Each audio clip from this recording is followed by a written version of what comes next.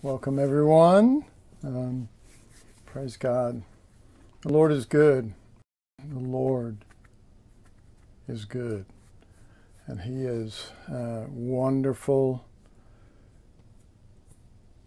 As the Spirit of God shares His heart, it's so funny because the way the Lord is that a lot of times He doesn't share His heart. He even said, I must go away so that the Holy Spirit can really tell you about me and tell you my heart. So you have to say the Holy Spirit is good because He shares with us the heart of the Lord. And then we have to say the Lord is good because we get to know Him and see Him and be brought into Him. And to see what it means to be in Him instead of a doctrinal statement. Amen. Well, guess what? I had given you kind of a little thing at the end of the class last time where I asked you to be looking at Genesis 18, and we had been discussing, and I've got much more to say about it, and some of you will probably have discovered some of the things that I will be sharing. But we had been discussing that when in chapter 18 here, which is where we're at, the first couple of verses we saw when God appears, He appears as Elohim. He appears as 3 in 1. And we say Elohim because, number one, that's the name God used in Genesis when he said, let us make man in our own image and likeness. And so He was Elohim. But we discovered that a term that Abraham had been using for Him in chapter 15 and chapter 17, he had been using it in a wrong way. Or better said, he didn't understand the spirit and relationship of Adonai, the name that he uses in chapter 18 here at the very first, when Abraham runs to him. And he didn't understand that name and the relationship that's supposed to be there between him and Adonai, who is, it's sort of a name that is like an official name. Adonai is. Elohim is the designation of God from the very beginning in Genesis, all the creation and all of that. We took the time to go through many scriptures talking that referred to God as O Jehovah, my Elohim, in the very same phrase of name usage. And we found we began to find that there was some real meaning to Adonai and to what that means and to and what it should mean to us if we're going to relate that way. And so, that said, and that refreshing your memory, I don't know. Maybe nobody really looked it up. But does anybody have anything to share on what I asked you to look at from last week concerning this chapter in relationship to these things that were shared? And you can go back to 15 and 17 too, because they're very apropos to chapter 18. So if you have something, unmute your mic. If you want to, unmute your camera, and whichever one you want to do, and just share maybe something that you've seen on this point. Andy? Yes. Yeah, I was interested in the fact that in Genesis 18, of course, when God first comes to Abraham, Abraham calls him Adonai. But then, and he only says it once, until they start talking about Sodom and Gomorrah being destroyed later on in the chapter, and then Right. Abraham repeatedly calls him Adonai, like 4 different times. Every time he makes another request, he calls him Adonai. So that's what really stood out to me. Okay. Well, someone can go next. While I reach over and get something to drink, you can go ahead and talk if you have something. Well, the reason why I did present to you that I wish that you would search it out and maybe we could talk about it, but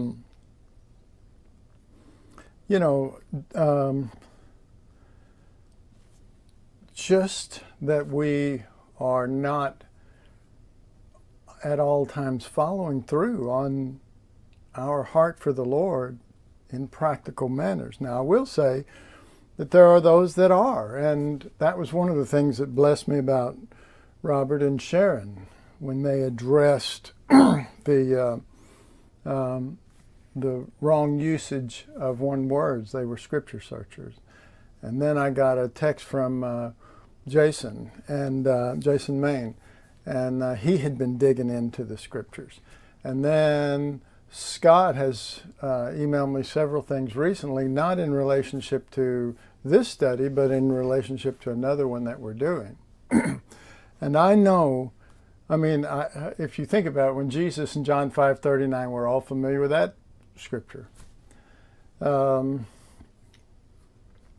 Jesus said, "You search the scriptures, for they are they which testify of me, but you won't come to me, that you might have life." And and I did a little search on that, and I did a sharing on it several different times in relationship to different places in the New Testament, and particularly in the Gospels, where Jesus would speak to the people and say, if you want to know me, if you want to see me, you need to go to the scriptures, And I've thought many times, okay, Jesus is in me, and I know that the Spirit of God gives me many of these things that I share.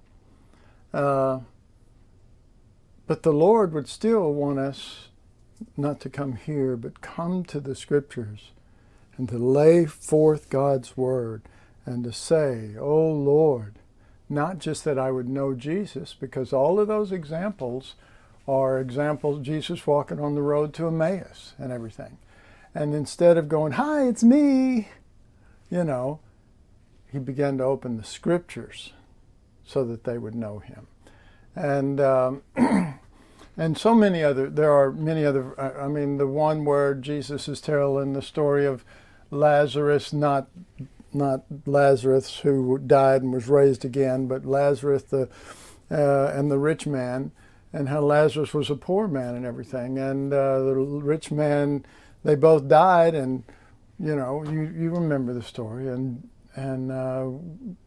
the rich man was on the other side in hell, if you will, and Lazarus was on the other side, and he said, "Send Lazarus to cool my tongue." He said, "No." And then he said, "Well, then send messengers to my family to tell them what this place is like so they can be warned."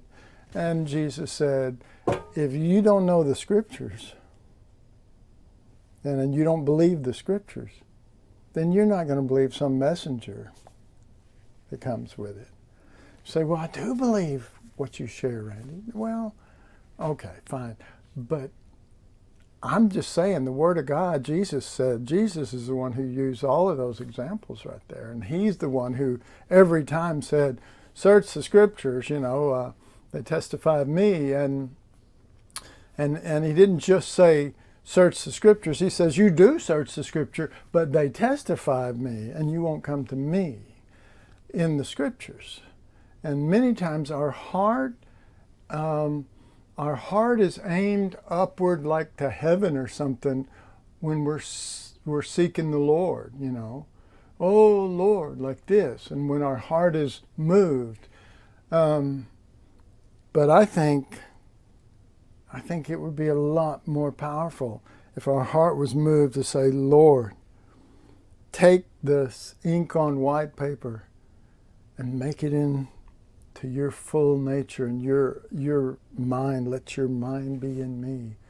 And So that's just a little thing that I think it is important. And I think that being in a place that we're known for searching the scriptures, we don't need to have that as a label. We need to, and what better time? I mean, we need to have that as a true identity. Those of Berea were more noble than those of Thessalonica.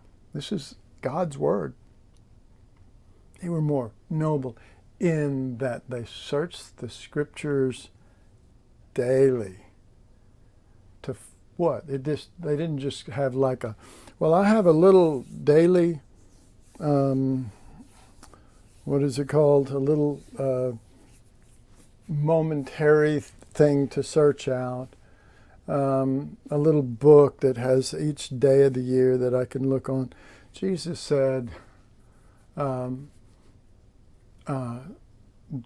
the Bereans were more noble than those of Thessalonica in that they searched the scriptures daily to find out those things they were being taught, whether they were of God or true.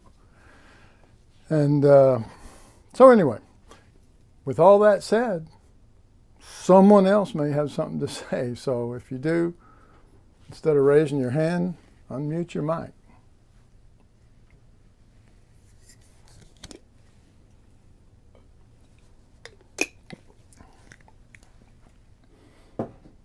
Okay, then. The next lesson, then, for today, not really. We're going to go into this. All right. So this story begins with Abraham sitting outside his tent, and it's in the heat of the day. We know what that's like. And and the Lord comes along, Elohim comes along, and Abraham sees him, and he gets up and he runs to him and he falls at his feet, and he calls Elohim Adonai. And we had looked at some verses to that, and some other. We will look at that more in the coming classes. But what we found is that in God, and we use that chart of the Father and the Son and the Holy Spirit, that if one of them, and I don't want to re-preach this whole thing because it was very in-depth, but if one of them, for example, Jesus came down to the earth and he came down and he came down to be crucified to show forth the nature of God, yes, save us of our sins, but it was more than that. He had more than, he didn't say, let us make man in our own image, but we would say, let us save man from hell and Satan. So we're going to make him, but buddy, we're going to do that. This Spirit of the Father and the Holy Spirit at that time becomes, they all three together are Elohim. But when he comes down here to weakness and to lowliness, then the Father and the Holy Spirit become his Adonai. And just so you know, I've been searching the scriptures on this, and we've got a lot more that will really bear this out. And they become his Adonai. And this is where Abraham missed it, because in chapter 15, he used the word Adonai, the name, for the first time, but throughout that whole time, Abram is saying to God, you need to do this for me. You haven't given to me. You haven't do this. This relationship isn't where you start demanding things from Adonai. This relationship is that you serve him, and this is exactly what Abraham, if you will, let's draw one outside of the Godhead, but should be having that same nature. You put way over here, you put Abraham in that. And in 15, all he's doing, God is talking, or Elohim is talking, and so you'd include these three for Elohim. He's talking to them, and Elohim is saying, I have given you the land, I will give you a seed, and it's all one-sided. And instead of him coming back to his Elohim, or Adonai, and giving and being in that position of lowliness and weakness to honor his Adonai, he, starts saying all that, give me this. And then the same thing happens in chapter 17, which is the one just before this one. But there, it is recognized, Abraham recognizes him as Elohim, the three in one, the one that is three that said, let us make man in our, not my, likeness, after our image. And so,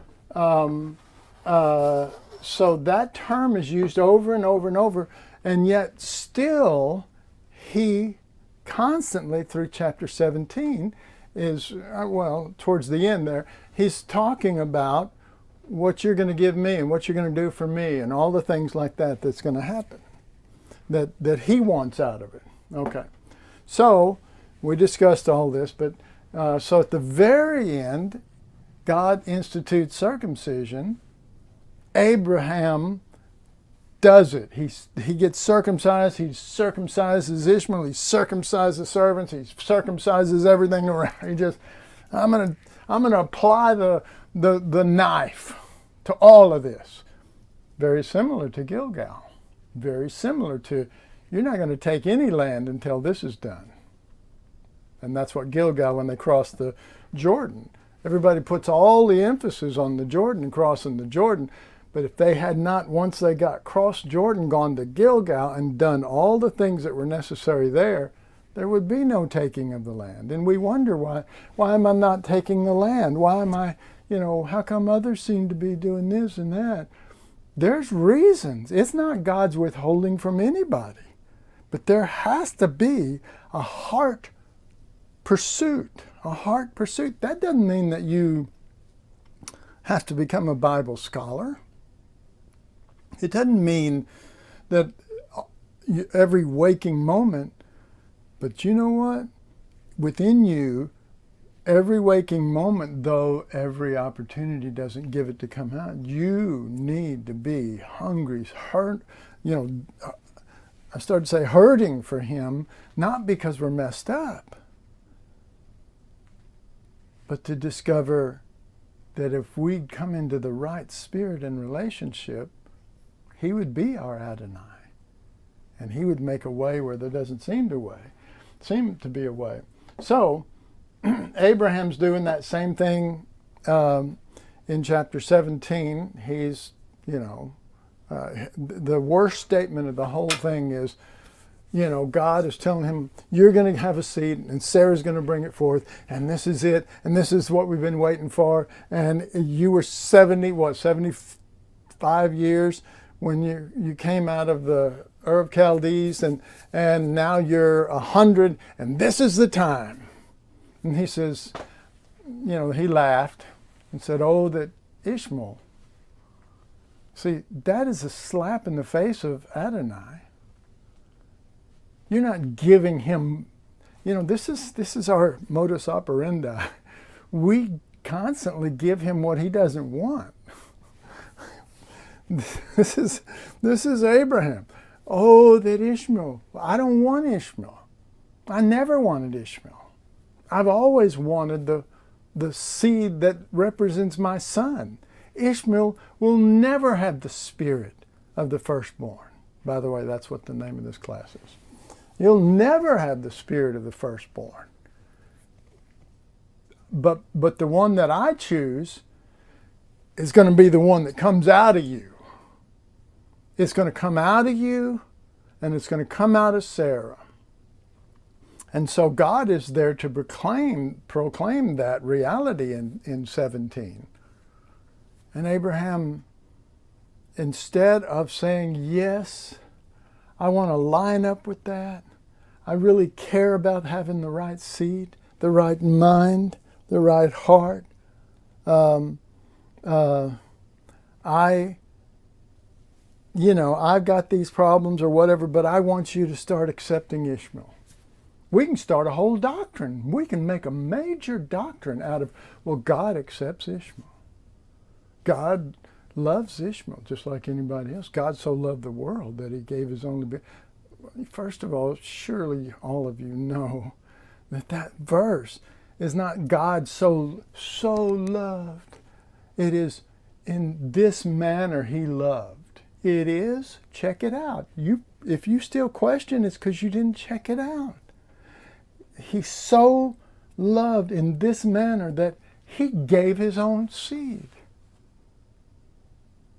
And he didn't just give him to die for us. He gave his seed to live in us. And this is the communication, the communion that's supposed to be going on between Abraham and God in chapter 17, that I have not just saved you from the 5 kings in chapter 12, I can't remember. And I haven't just saved you from them. I haven't just saved you from Babylon. I haven't just done this for you and done that for you and granted you all this blessing and everything so that you could give me Ishmael. He wants his son, and he wants that seed to come out of Abraham and Sarah. Not something that's foreign to his heart. Something that is not where his desire is. All right, so we have, I might as well go back up here and read this first part. This is verse 1, starting in verse 1. And the Lord appeared unto him in the plains of Mamre, and he sat in the tent door in the heat of the day, and he lifted up his eyes and looked, and lo, 3 men stood by him. And when he saw them, he ran to meet them from the tent door and bowed himself toward the ground and said, my Lord. And those words are my Adonai. And he never used them right until this time, that name. He never used it right. He didn't. Why? Because it's not a matter of, just calling on God using any old name you want. I mean, there's a relationship. There's meant to be a relationship with God. And it's more than, I'm God and you're man or whatever, mankind. Or I'm your savior and you're the sinners that I saved. His heart was from the beginning Elohim's heart. This is Elohim showing up, because there's 3 of them. Let us make man in our image, after our likeness. And when he saw them, he ran to meet them from the tent door and bowed himself toward the ground and said, my Adonai. That's the right word now. He's hit the nail on the head, and he's going to prove to him that I understand now, that I understand. It's a combination of him having said, that Ishmael might live before you, and then he goes and does all this circumcising and blood and knife and everything, and he realized he doesn't want the flesh. He doesn't want the flesh. He wants his son. And many other reasons that actually brought him around. But that circumcision is huge. And if now I have found favor in thy sight, pass not away, I pray thee, from thy servant. And we talked about the wording there in verse 3. He said, my Lord, and then he ended it with thy servant. You are my Lord. I am your servant. Now this is not This is not the same old Christian concept of, well, God is God and He's the supreme being and we need to be humble and we need to... It's not that at all. It's nothing like that. It's something way more beautiful. And, you know, and you need to serve Him. You need to treat Him like He's God and you're just a servant. It's none of that. It is none of that. It is so wonderful for Him to be, as in His words, my Adonai. It is so wonderful because that gives you the right and the position to live in that Spirit, the Spirit of the Lamb, in this earth, in any situation, and to acknowledge Elohim, but acknowledge Him in the relationship of that kind of heart that we're about to read about, that you can pour back on Him, not as a lowly servant, but as a servant that understands a true relationship with Adonai. It's the same servant that Jesus was. It's the same servant that anyone would be in this situation. The Holy Spirit being down here now. Having, what did I say? I don't think I said it last week or not, but, you know, that the Father has never been down here. Jesus was down here for 33 and a half years, but the Holy Spirit has been down here since Pentecost. Serving and giving. And some of you remember way back when Eliezer, who represented the Holy Spirit, left the land and came to Haran and came to get a bride for Isaac. And he came with all these gifts and everything. And he gave gifts to the parents and to everybody. And everybody was all excited. And then once he's done that and everything, he's going, can we move on? Can I take her now? Because I'm here. I must make haste for my master and bring her to him, the Holy Spirit, bringing us, riding the camels, telling his heart along the way. Let's see, Alana's on here. You were just a little girl when I first told that story. Anyway, but no. The family and everybody goes, oh, can you just stay for a while? Just stay with us. We like these gifts. Give us more gifts. Everybody's after the gifts of the Spirit.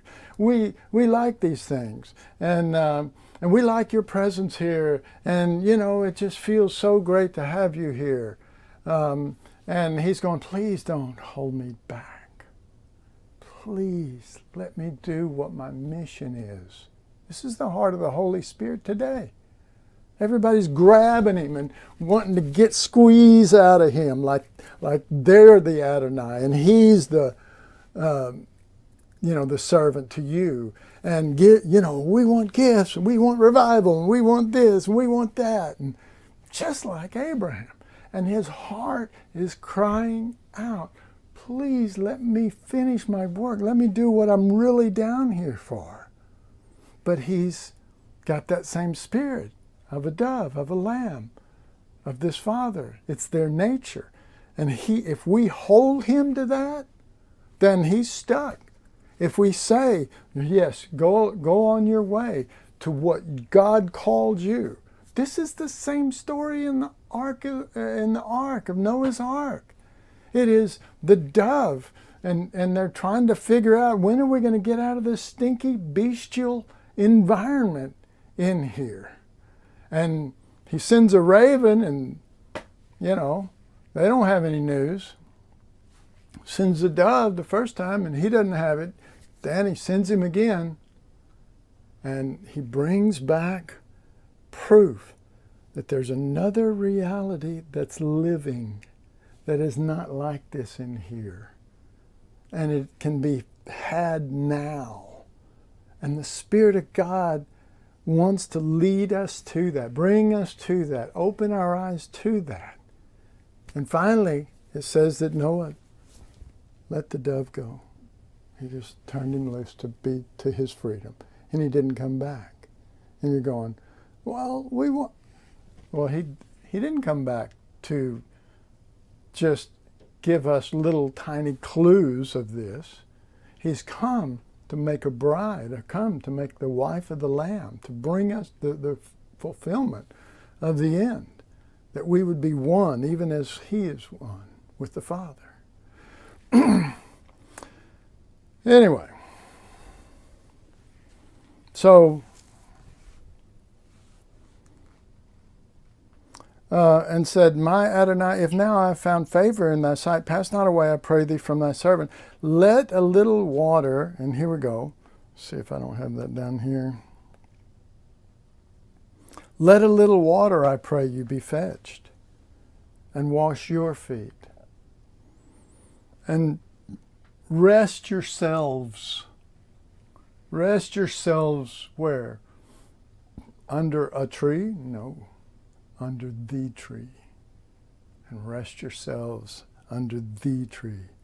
And I will fetch a morsel of bread. I'll feed you bread.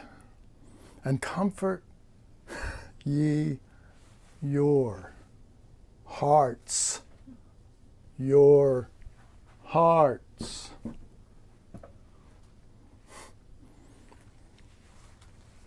And after that, and then he says, after that, ye shall pass on. For therefore are you come to your servant. This is why you came to your servant. So that I could take care of you on the way of the stuff you have to deal with in Sodom and Gomorrah. This is why you came. And I'm here. You're my Adonai. I am here to bless you, to take care of you, to do whatever. That's so the opposite of the previous chapter in chapter 15 and really all through up until this time. He's starting to wake up to reality of relationship, that it is not one-sided. That's what God was trying to communicate in chapter 17. Hadn't talked to him in 13 years, appears to him and says, I am El Shaddai, Almighty God. Walk thou before me. And he starts talking about a walk, and he starts talking about a covenant right after that. And we're going to be in covenant. We're going to be together, and it's going to be a walk together, and we're going to walk in these realities. And then finally God shuts up and he says, oh that Ishmael would live before you. And it says, God said a few things there, and then it says, and he refused to talk anymore. Yeah, he stopped talking. He ceased. No, I like that better. He ceased talking. That's it. If you're going to bring up Ishmael and want me to accept Ishmael, then you don't understand me at all. You don't understand my heart. You think you do, because you might be emotional about it, and you think that this is an emotional thing. And so when you feel emotions, then you feel this, or any number of wrong concepts that we had that don't really find him and find his heart as it is. Just like that.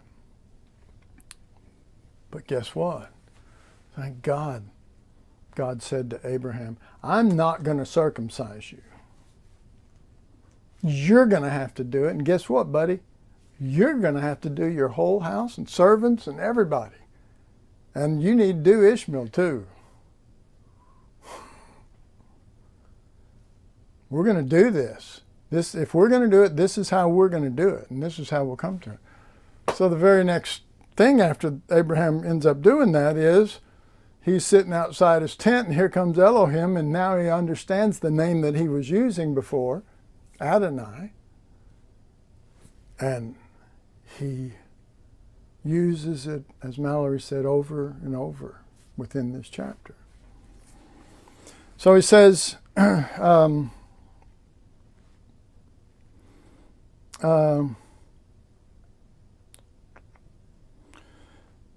so he says, I'll fetch a morsel of bread, comfort ye your hearts. After that you shall pass on, therefore are you come. This is why you've come.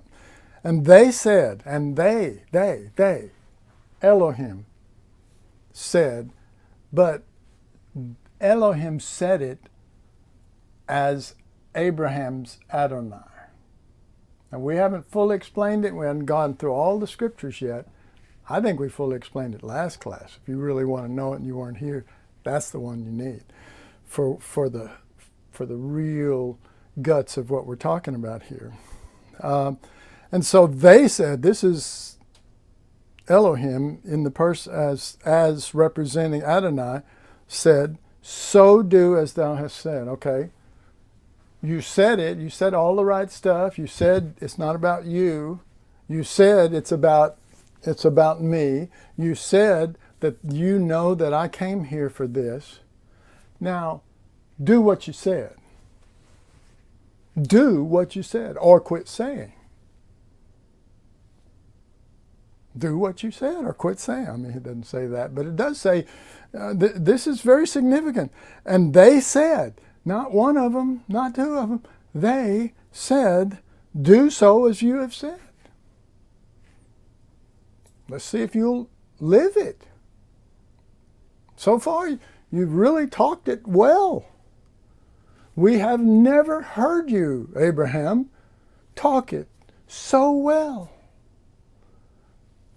But we're a little leery since after that last little, oh, that Ishmael. So let's then do it. Do as you said you would do. Okay?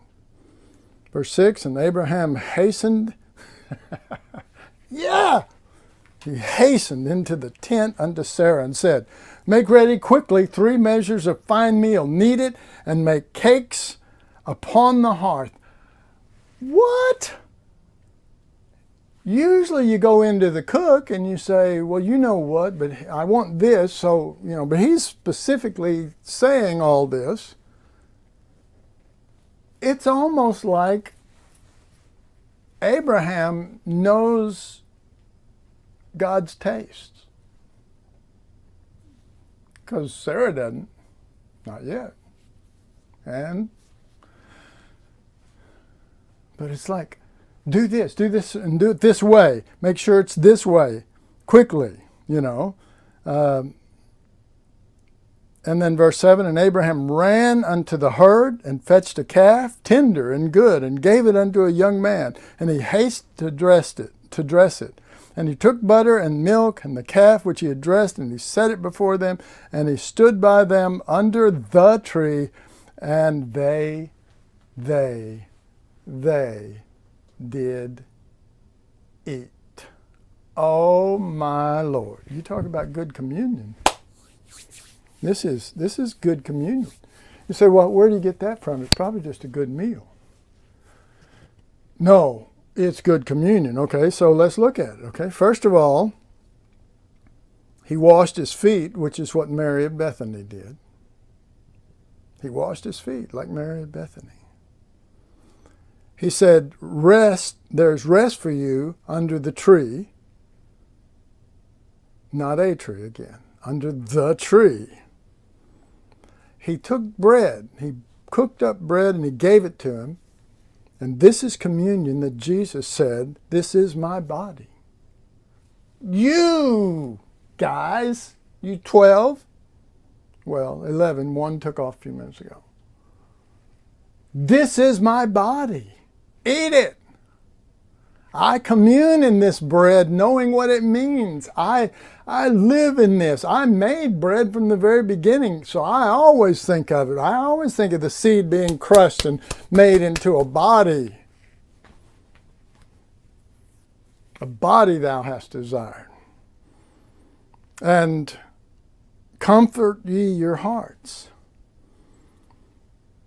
And then, of course, he runs to that young man and says, get me a fatted calf. This is all of the stuff the Lord's been talking to us for, I don't know if it's years or not, but how many times? 64 times. Just the same communion tokens, if you will. The deep tokens.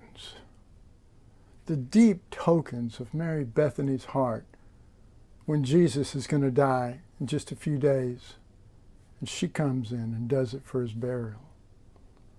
and she pours out on him like Abraham is doing. Just like the father who, when his son came back, wanted to make sure he recognized that it's the son in you, not just you being my son, that's going to do anything. Get the ring, get the shoes, get the robe, put it on him. Okay, that's not you. That's not because you're special. That represents the son in you. Come here. Let's get this fatted calf. We're going to kill it. Now we're going to open it up, and you're going to look at the insides. This is us as family. Now we're going to cook this thing, and we're going to eat it, father and son together.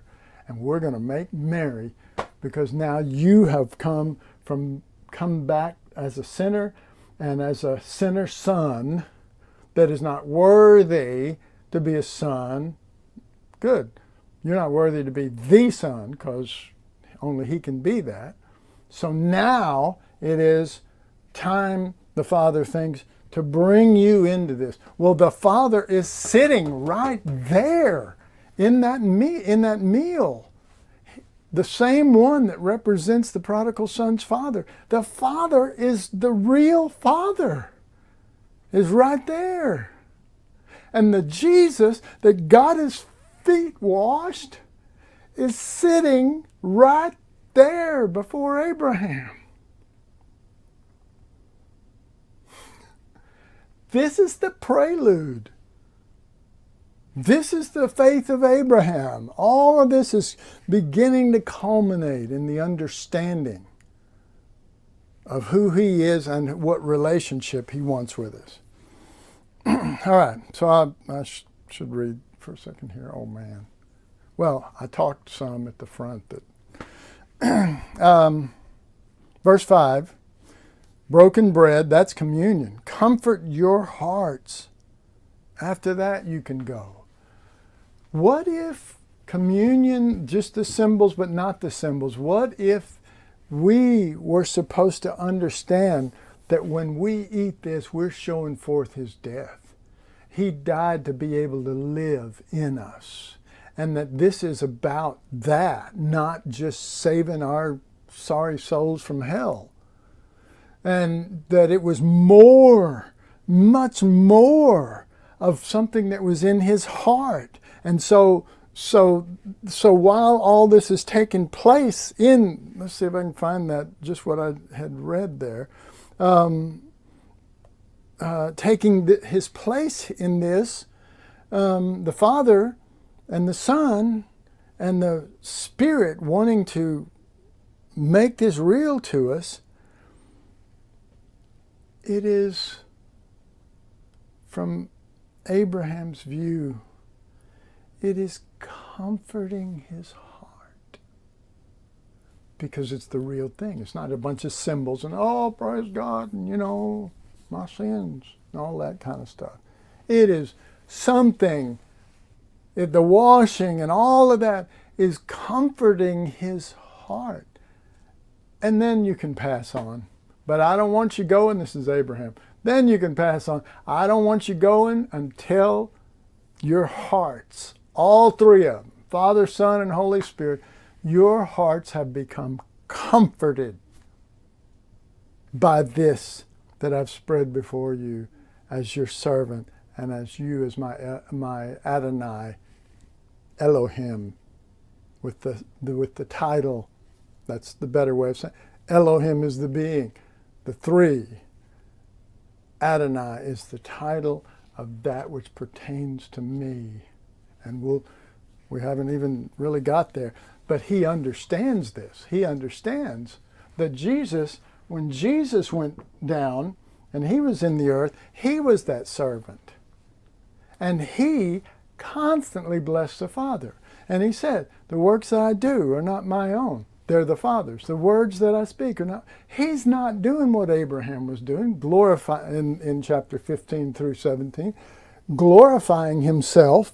He's not putting himself up as if he's something special or high or glorious. He is gladly, but in doing this, he's gladly becoming the one that wants to serve him Because that's the spirit of Elohim. They all cover one another. Again, the Father declares His Son. The Son declares the Holy Spirit is coming, and He can't declare it rightly without the Holy Spirit. The Son declares the Father. It's a self-giving flow. That's my Adonai. I mean, that my Elohim. That doesn't apply to Adonai, except that Adonai is the one who rightly deserves the honor as you willingly go into a sacrificial realm, if you will. But He's also the one that's watching over you. And we haven't fully looked at that part yet. He is your Adonai. And He is going to be the one who will deal with the evildoers at the right time. See, I would say search that out, but we may waste a lot of time waiting on someone to jump in there and say, I've been in the Word, I'm hungry, and I want to share with everybody, and I'm so excited about Jesus. Don't get mad at me for saying it. Come on, we all ought to just, our cup should run over, All right, so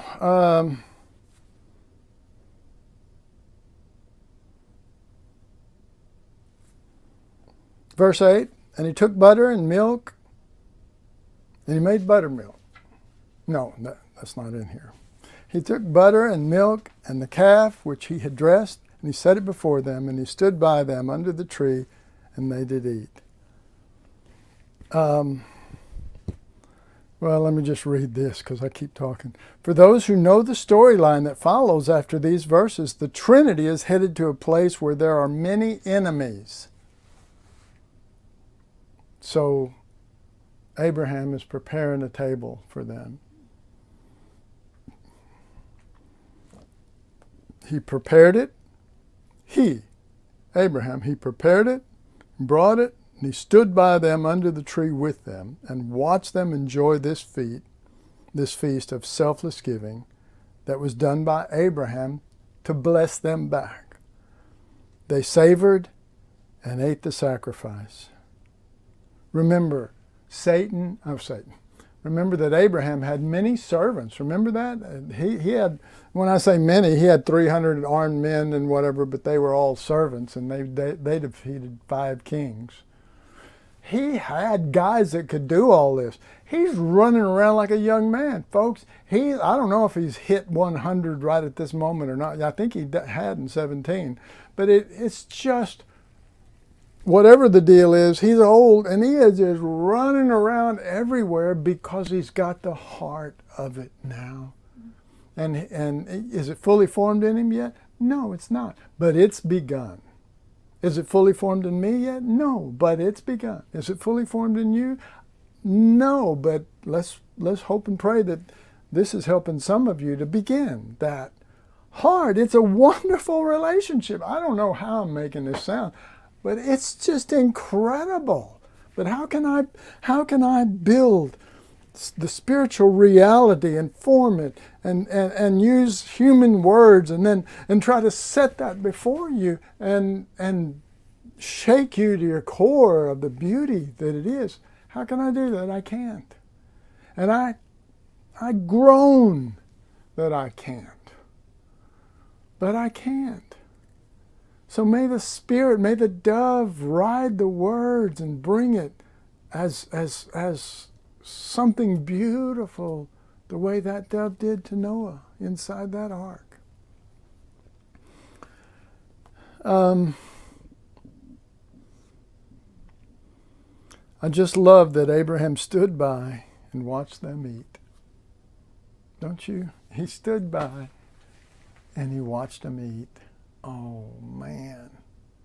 I mean, I think there's such satisfaction in that for Abraham. It's like, the recognition. He just never recognized up till this point how much God was doing for him, How many gifts, he starts out with, I am, and what is it, 15, I am thy shield and thy exceedingly great reward. And Abraham, like the Ishmael thing, but that was 17, this is 15. Abraham turns and goes, well, yeah, but you have not given me an heir yet. You have not given me any seed. I mean, just abominable in light of the true reality of Elohim and him, Elohim, being our Adonai. No understanding at all. None. Okay. Well, now he's starting to enter into it. And it's like, this is something. Look at this. They're enjoying this. They're blessed with this. They're blessed with the rest under this tree. They're blessed with, I just said, sit down and see, really, Abraham hadn't said a lot during this whole thing now. That's different. He's always talking about what God hadn't done for him. And he hadn't said anything. So he just sits there and he didn't go, well, how's it been today for y'all? Kind of hot, huh? Or some stupid, just nothing statement that pertains to the earth and does not envelop the savor and the beauty of the Lord in it. Sometimes it's better just for us to keep our mouth shut and just go, hey, I can't explain this, and he didn't try, God didn't put it in there if he did. But to see the Father with the Son and the Holy Spirit, each with their own body, to bless them at one time and to do nothing but make it about them. That's been my heart, because I got it from this Spirit. That's been my heart for the gathering that we've had the last couple of years. Last year was meant to be not about us, not about our needs, not about what we're going through, not about prayers for us, but to come and to give and to pour out and to love. And if we could capture it and if we could do it together, it would be this glorious thing for him. And we could say, in our hearts, oh, he was, what was the words there? And I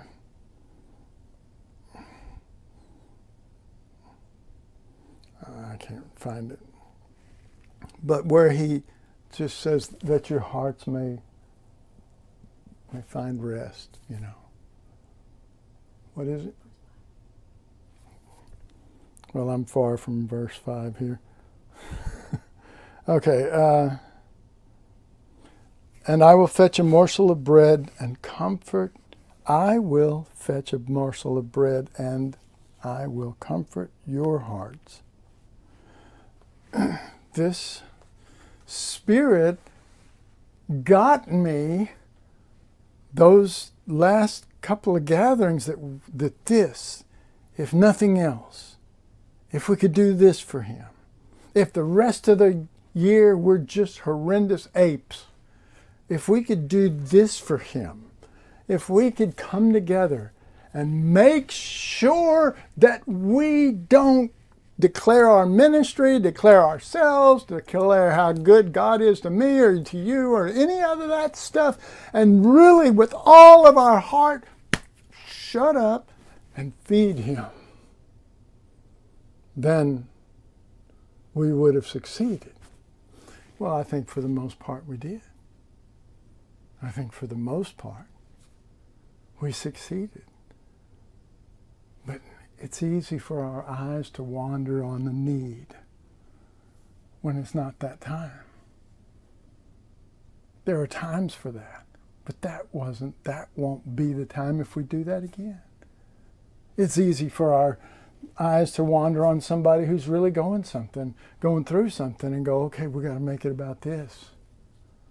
I mean, there was some of you may not even know this, there were some really tough things going through, a family going through that there. And different people came in to minister to them, and it didn't work. They were just bawling uncontrollably. And we were in service, and they were in the new room with nobody else in there hardly. And finally somebody came to me and said, Randy, can you do something? Can you help these folks? I know what will help us. Not I, but Christ. That will help us. I know what will help us to declare the truth as it is in Him, not as it relates to us, but as it is in Him. Yes, that does relate to us, but does it always have to be about us? And the Spirit of God moved, and I didn't do it, and I just believe, and I do believe, and I don't believe it's about me, and I don't believe it's about greatness or any of that stupid stuff. I believe it's when you get out of the way, then the Spirit of God can do stuff.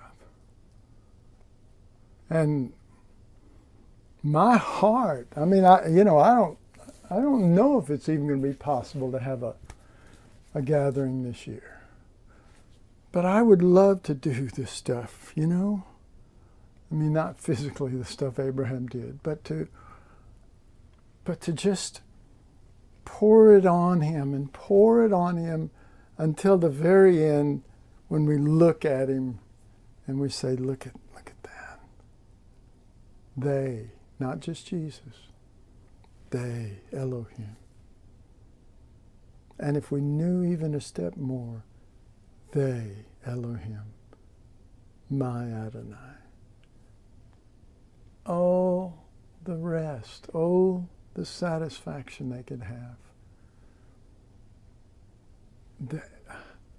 Just like the Lord or the Holy Spirit or whatever, visiting so many churches all the time.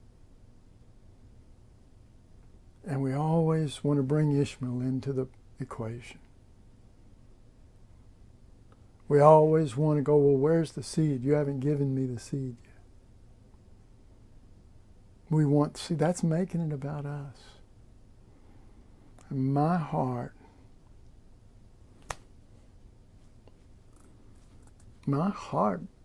longs for this, for Him. That's where, I don't even want to go into all this, but that's where the Christ's Life conferences came out of, where I got sick of doing conferences with a couple of guys, not sick of them, but sick of that we would just go there and minister, and even if it was Christ, and even if it was the cross, and even if it was all this stuff, it was about them. And it was my desire to break with all of that and to start focusing on Him more than ourselves.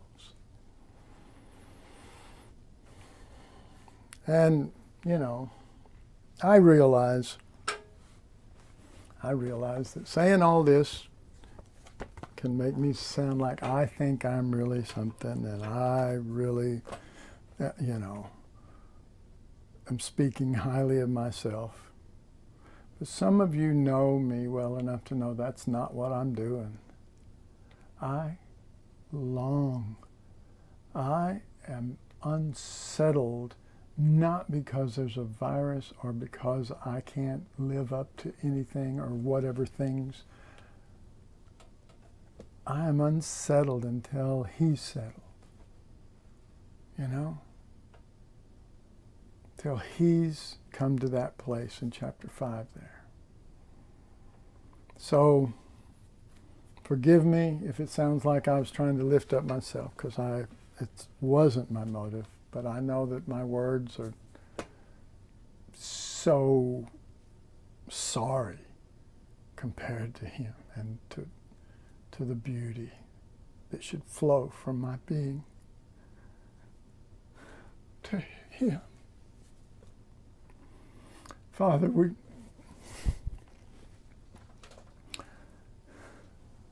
Father, your Son, your Spirit, your oneness. Oh, if we could just break, even even just for a while, with our ministries in this earth, with our abilities to fix things, with our vision of what things, ministries ought to be happening right now, and we could just lose ourselves just for a while in wanting to have it all poured out on you. I am so hungry that your body can give you this.